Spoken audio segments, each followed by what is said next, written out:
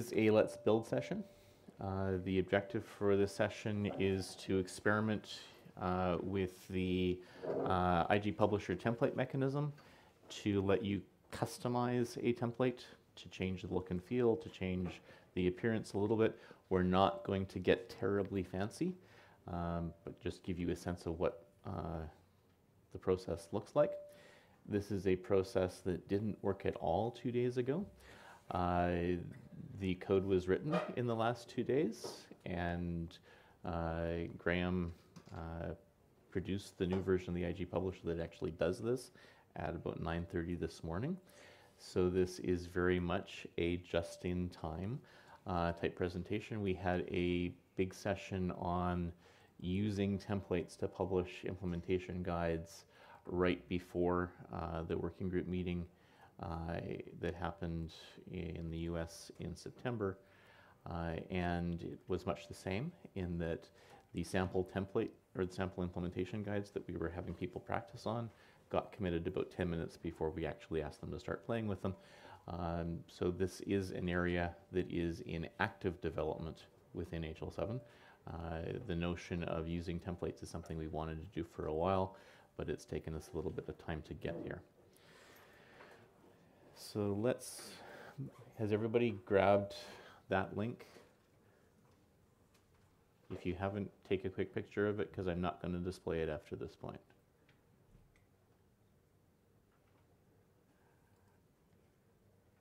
Okay, and I'm going to now change to show you the same screen that I'm seeing because that makes life easier for both of us. It makes life easier for both of us if you actually get to see the same screen, because that's not very helpful. Ah, there we go.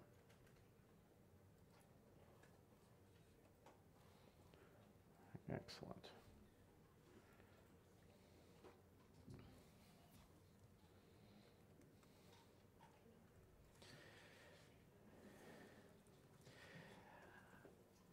I don't know whether most of you got the prerequisites. They did go out a couple of days ago. Ideally, you should have a Git client, but you don't have to have one. We can just download the content directly from Git. However, you will need Java, some sort of a Java runtime environment, 1.8 or newer. That's generally not a problem for most people these days.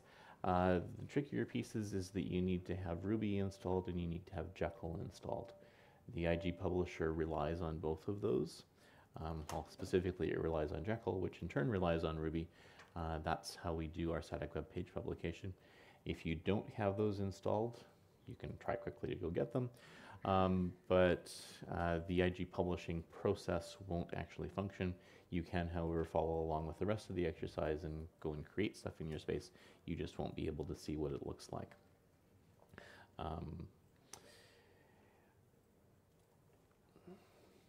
We're going to do a few things today. First of all, we're going to grab the sample implementation guide that HL7 has defined and make sure that you can actually run the build locally. Because before you start customizing something, it helps to make sure that the base version functions so that you don't presume that you messed something up with your customization of the template as opposed to it being your build environment. We're then going to create a local template that basically does nothing and point to that and make sure that the build still works. And then if all of that has been happy, then we're going to change our local template to do some interesting things, or at least kind of interesting things. We're going to change a couple of colors and we're going to add a picture. Whether that counts as interesting or not, I guess depends on your definition. And then we will run the IG Publisher again and hopefully see a pretty picture of a cat or something in our implementation guide. And once you've got that working, then of course you are free to go off and do more interesting things that completely change the layout of your implementation guide and improve the fonts and styles and make it look like somebody who really understands graphical design did the design of the implementation guide, as opposed to Graham and me and a couple of other people who don't necessarily have a strong background in that. So First thing we're going to do is we're going to navigate to GitHub and look at the sample implementation guide.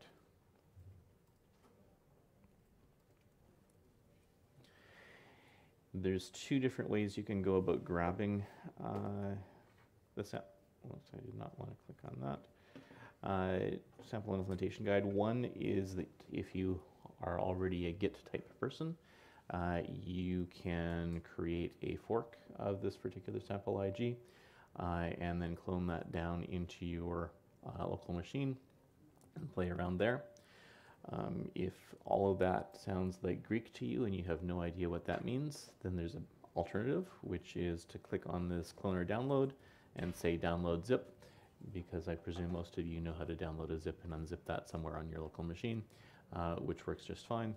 Seeing as I've already got a custom version of the sample IG that's been tweaked, I'm just going to do the download zip thing. And I'm going to go find a place to put that.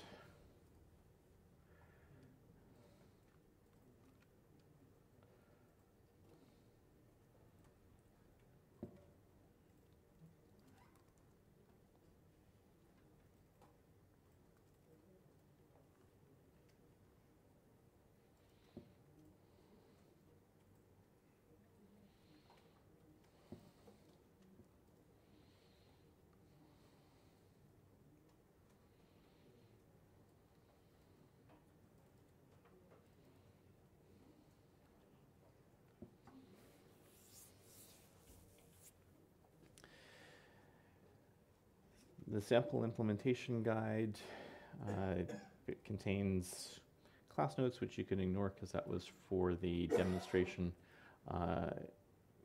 back in September. It's got an input folder and an input cache folder. The input cache folder you can toast if you want to. The input folder, on the other hand, is pretty important. The next step for us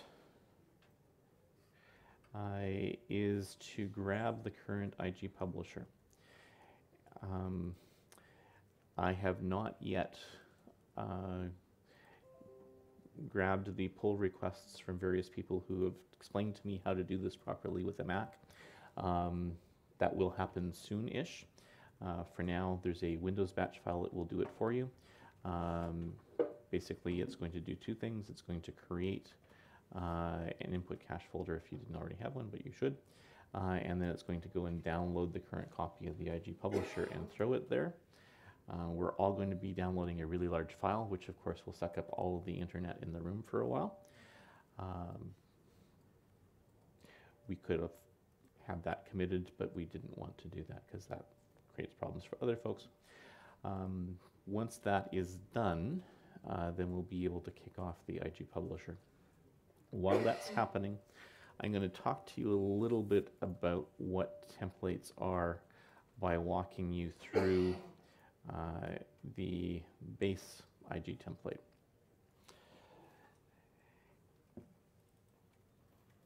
Templates consist of a few things. There is a configuration file maintained in JSON that essentially tells it what are the different pages that are going to get generated for different types of profiles. It tells it what kind of scripts are going to get run at different points within the build, and it tells it what kinds of widgets that are possible to produce with the IG Publisher you actually want generated and what you want them called. So what's going to be happening within the IG Publisher is that the different artifacts that you have, code systems, example instances, most commonly profiles.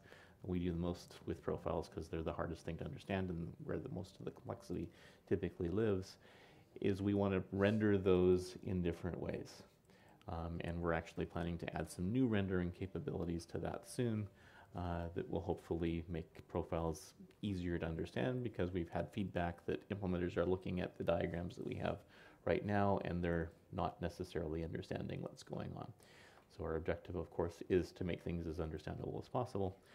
and we'll be experimenting with different renderings to make that happen.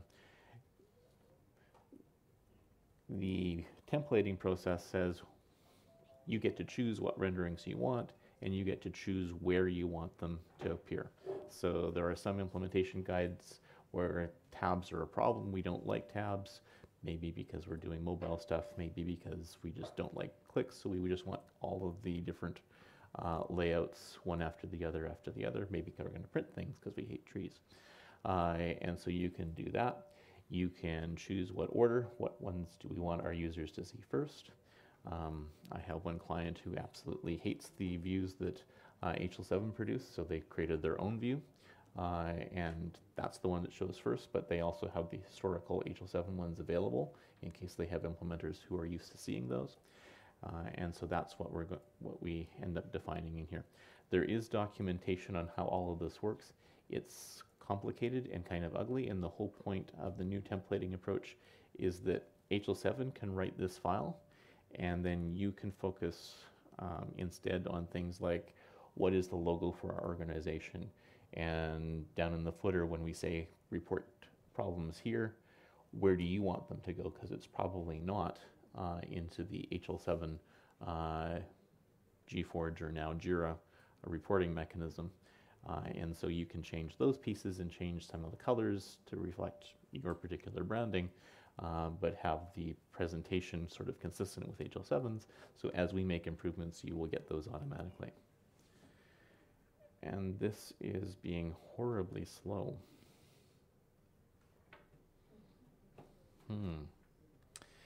Well, that I didn't plan for. I have an easy alternative because I've got probably 50 different copies of the IG Publisher sitting in my drive, so I can copy it from somewhere else, but that doesn't help you much. I will keep talking and hope that it finishes soon. Ah, it finished. There we go. So I'm going to jump back to my sample IG. So now that I've grabbed the publisher, and we do this because the publisher changes on a fairly frequent basis, so you're going to want to go and grab a new copy of the publisher, and it doesn't make sense for us to check that into the sample IG all the time. The next step is to run the build process. Running the build process is very simple. You're launching the jar, and you're passing to it a pointer to this ig.ini file that essentially tells it where is the implementation guide file and what is the template that I'm building with. So we'll see whether this one works.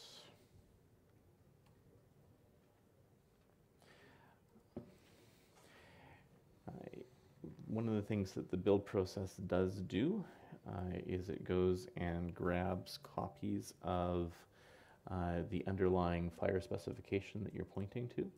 So what's happening here is it's going and grabbing the current release of R4, because that's what the sample IG is defined against, and it maintains that in a cache for you, so you only have to grab that once, even if you have a number of different IGs that are using it.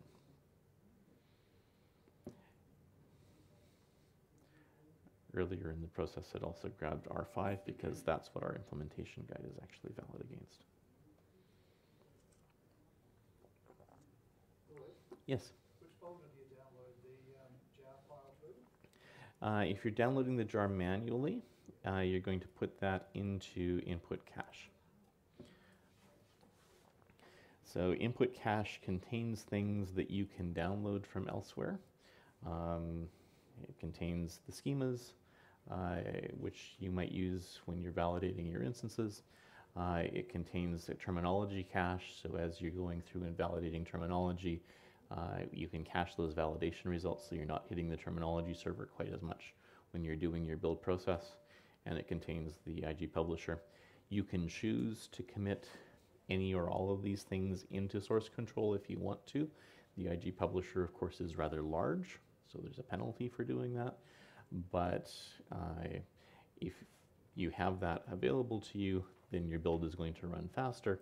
If you have to go and grab that from scratch, it's going to take you more time.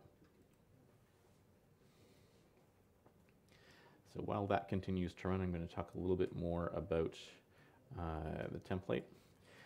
Within the template, there are a number of include files. We have a standard page begin and page end, which defines what does the top of all of the pages look like and what does the bottom of all of the pages look like. There's some extracts from that for the footer and the header, which are the parts that are most commonly customized.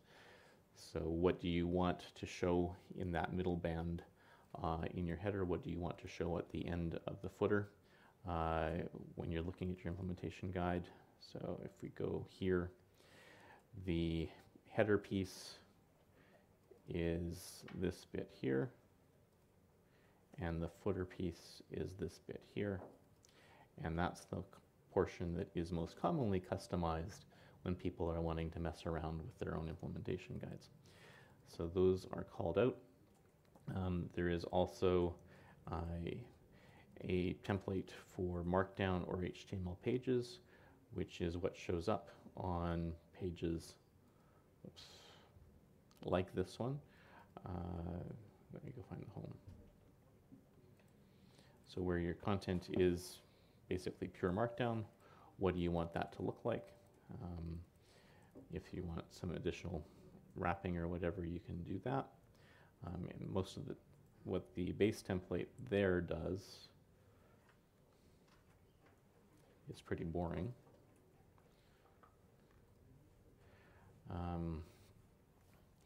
It defines the line numbering metadata, so to get all your section numbers and subsection numbers showing it properly. It defines a publish box, which is something that HL7 requires in all of its stuff, and it says that we're going to have the common page begin fragment and the common page end fragment, and then put the page content, which is what you actually define in your implementation guide, right there. I think our IG build ran, yes. So one of the things to be aware of is sometimes people look at this thing that says done and they think that that means that everything is good. And it kind of means that everything is good. It means that you'll actually see content, which is always a nice thing. If you don't get done, then it probably means that you don't have any web pages to look at all. But please also pay attention to this, which says I have errors and warnings and no information messages. And also pay attention to this. I have 2 broken hyperlinks. I'm not overly fussed about these because right now I just care that it built at all. But if I was wanting to go through a publication process with HL7, they would really like those numbers to be 0 in terms of broken links and errors and warnings, and they will have a friendly chat with you if they're not, about why they're not. And sometimes the answer of why they're not is because the tooling is broken and it's complaining about things that aren't actually broken. That happens more often than we would like it to. We continue to work on the tools, but quite often it's because you put your hyperlinks wrong. In that case, we ask you to go fix them. So if we go take a look now at our sample IG,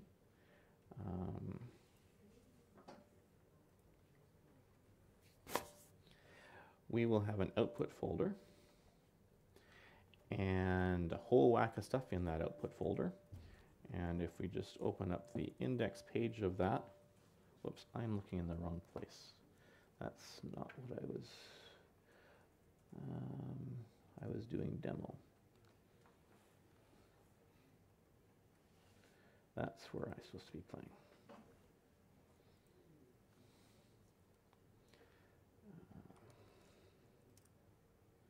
There we go. So this is the new default template for implementation guides, which no longer shows the Fire logo and the HL7 logo and the HL7 color scheme, because the Fire logo is not something that you're allowed to use unless you ask for HL7's permission. And the HL7 logo is not something you're allowed to use unless you're HL7, which most of you probably aren't. So we no we have now removed those from the standard template, which makes it much easier for people to use the standard template and not violate HL7's copyright, which almost everybody was doing because they didn't understand how to customize the template to remove the stuff that they weren't supposed to have. The color scheme also makes it a little bit more obvious that you're not HL7. I'm not sure I love the purple color. If somebody would like it to be different, tell me what they would like it to be, and we can make that happen. Or you can even submit a pull request because you'll know how to change it now, at least by the time we're done this. So this is what our implementation guide looks like right now. Hopefully the one that ran on your machine looks somewhat similar to that. How many of you were able to get the IG Publisher to run? Considerably more than 0. That's excellent.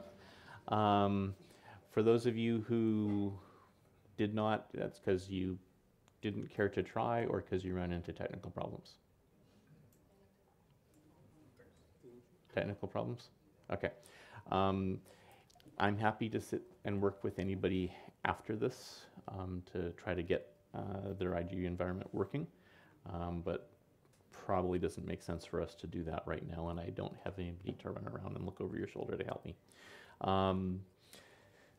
Next step, now that we have this working,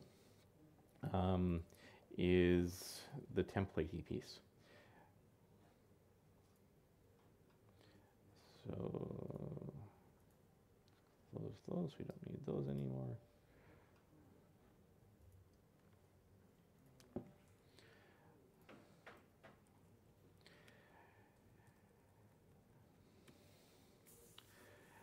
One of the nice things about the templating approach is you don't have to have your template sitting somewhere out on GitHub. You can, and eventually you'll probably want to, so that other people can point to your template regardless of what machine they're running from. But when you're just first playing around and trying to make things work, you can do it locally. So what I'm going to do in my space is I'm going to go back up to this sample IG, and I'm going to create a new folder called My Template, where I'm going to put the customized version of the template. And to run it all, my template needs to have a subfolder within it called package. And this is used by the NPM packaging mechanism we now use in all of our Fire tooling to give metadata about what the heck is this thing and where is it supposed to live. From within that, I need to create a package.json file. And I can create it from scratch, but I'm lazy. And I expect most of you are lazy too, because you're in an advanced course and you don't get to be advanced without learning a certain amount of laziness. There's two possibilities. You can either copy the one from the HL7 Fire template, which customizes the base template, or you can, there's actually going to be one sitting inside the template folder that gets generated on your machine as part of the build process, and there's one right there. So I'm actually just going to grab this one because it's close and easy, and I'm going to stick that into my template package, and then I'm going to open it up. And of course it says the wrong things because it's the template that I was building against before, but I don't want to build against that one. I want to build against my own, so I'm going to change this to my own name. So I'm going to call this test and my project, but it can be whatever you like. If you are going to be putting it into HL7's continuous integration build space, it should be unique or we're going to have problems. But beyond that, it doesn't matter much. This stays the same because this thing is a Fire template. All of your templates should look like that. The license can be whatever you want it to be. There's a set of codes that are available to the documentation that's referenced in your MS Word document tells you what those are. I'm going to leave this at Creative Commons 0, which means that it's public domain. If you want a tighter license on your templates for some reason, you can do that. If you want to put them into continuous integration build environment, though, they do have to be open licenses. We don't do closed license stuff. Description, Lloyd playing around. Author, yeah, I'm not going to bother changing that. Canonical, it should be somewhat different. So I'm going to call this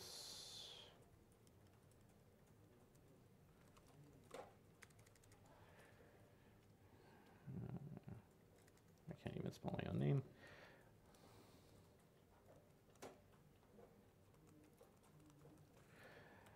Date you can change if you want to, I don't care. We'll call this the original version. Version, yeah, actually I don't need that. I'm going to change that to 0.0.1. And now let's do the important piece, which is that this template that we're creating depends on another template. So I need to declare a base, and that base is the thing that I just deleted. So I gotta go look up what it is again. So go back over to template package, and this is my base.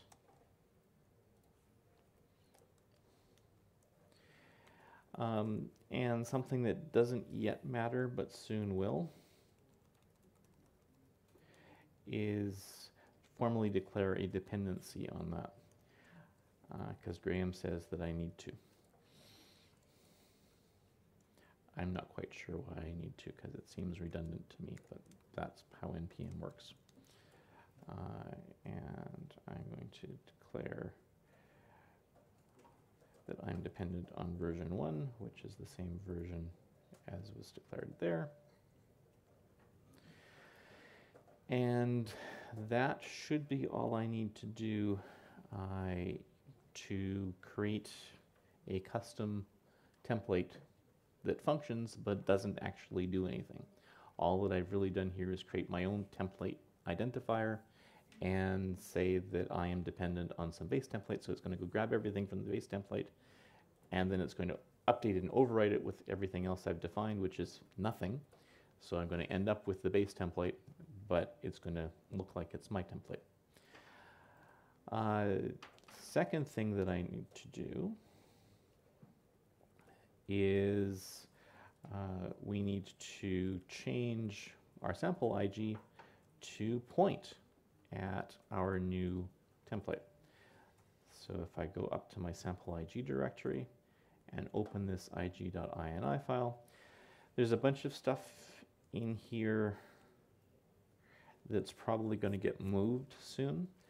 The two key things that are not going to get moved are those, and the one that I want to change is this one.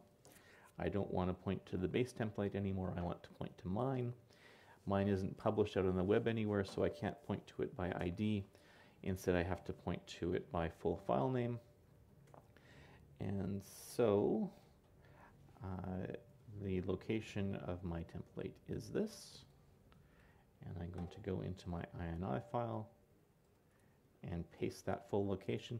I should be able to do a relative folder, but that was not working for me this morning, and I did not have time to debug why. So I'm just going to point to it by the full path. And then I'm going to go back to my root directory and say run it again. And it's going to go off and blow up. Excellent.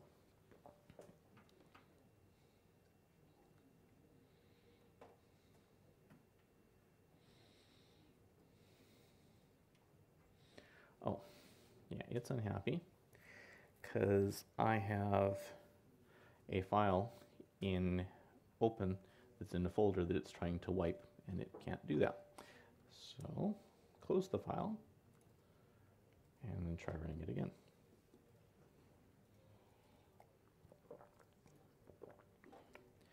So it goes and grabs my template and then says, hey, this is dependent on something else, goes and grabs the underlying template, and both of those things seem to have worked. And so the rest of it is just the same busy work that it was doing before. So it's going to finish that in another minute or two. While that's happening, I'm going to close some extra windows that we don't need anymore.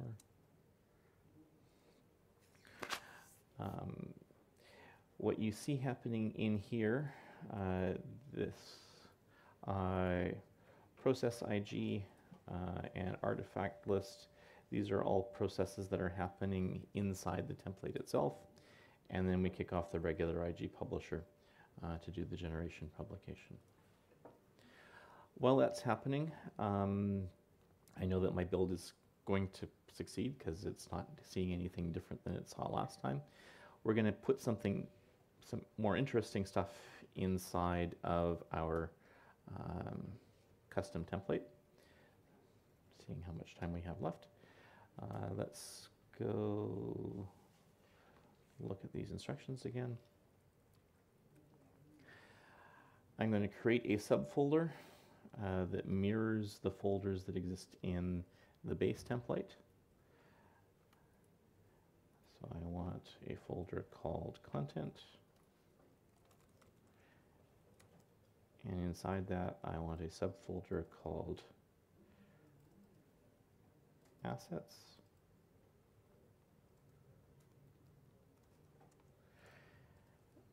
And inside that, I want a subfolder called images. Everything in content just gets copied into your published directory automatically. So assets/images is something that will show up in your published output. And now I need to go find a cat picture, because there is a long tradition of sample IGs with cat pictures. I like that one. So I'm going to go save that. I don't want to save the link, I want to save the image.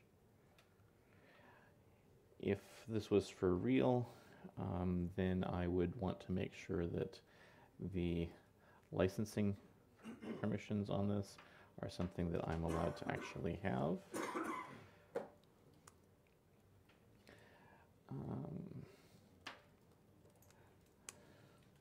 So I now have a cat picture that will be published as part of my implementation guide, but it's not going to show anywhere until I do something to make it show somewhere. So the next thing that I need to do is I need to add a reference to the cat in my header fragment. So I don't want to overwrite the header fragment. I still want to have that title show up because I don't want to mess around with that. So I'm going to append to the header fragment as opposed to overwriting it. I could overwrite it if I didn't like it at all and wanted to totally change it. And so I'm going to try to copy, there we go, this XML, and I need to create a different folder parallel to my content folder. This one is going to be called includes.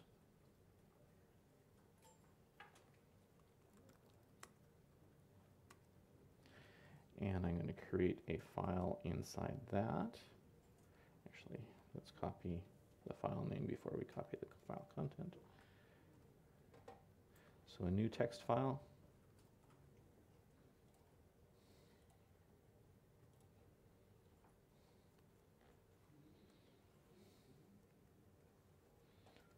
Except that it's not completely text, it's HTML.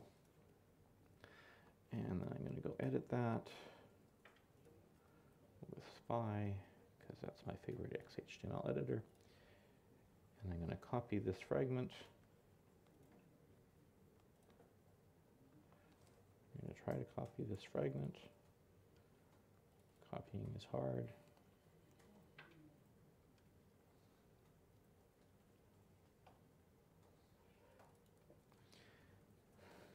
Well, that's not so nice.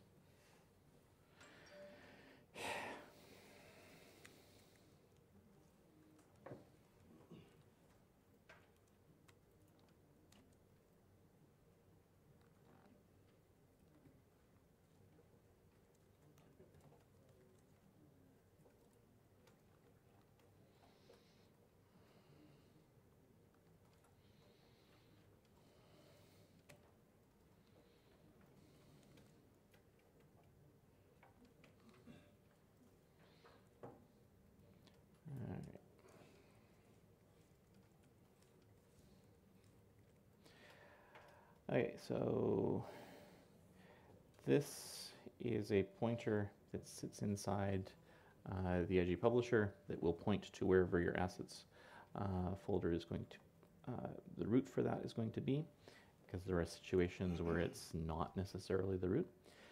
Asset sets images is fine. I need to change this to the name of the image that I just downloaded, which is cat.jpg. Save that, and I'm being signaled that we've got 5 minutes left, so I'm not going to do the last portion of that exercise, which is to override the color scheme. I'm just going to gen, and hopefully we will see a cat picture. While it's running, I'll talk about the next part of the exercise at least.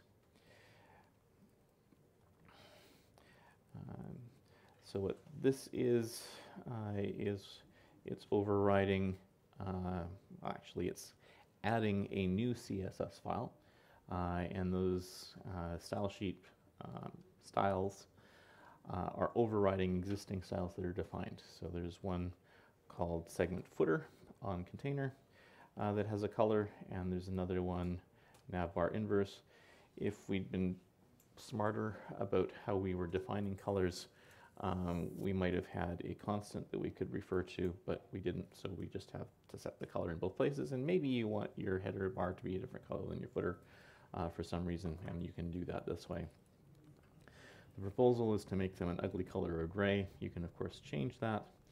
And then once you've defined your CSS again, you need to tell your pages about that, and you do that by appending to the fragment CSS HTML, which defines all of our standard CSS files, and we're just going to add an additional CSS link into that so it knows where to go find our custom CSS file. And then once we've done that, we go off and build our implementation guide again, which it is close to finished.